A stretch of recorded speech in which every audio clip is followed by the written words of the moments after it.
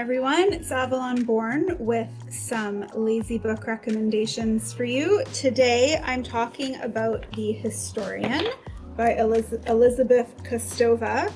Just had my bookmark fall out, probably from when I was rereading it, because I reread this book maybe once a year. It's one of my absolute favorites. And I think the reason that I enjoy it so much is because I am a true English literature student at heart.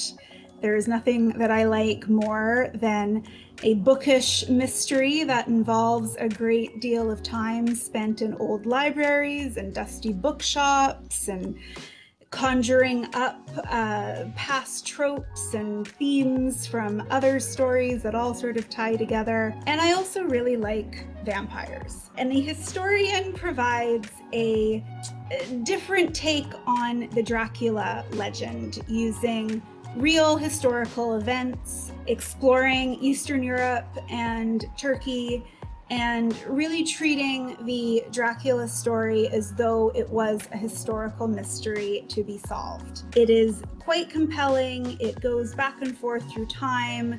It takes the reader all through the secret spots of Budapest and parts of Turkey and Romania that I don't think a lot of other books really explore or stories explore. So you get a bit of a tour of Eastern Europe and Turkey as well. Plus, you get to find out what really happened to Dracula. So, highly recommend.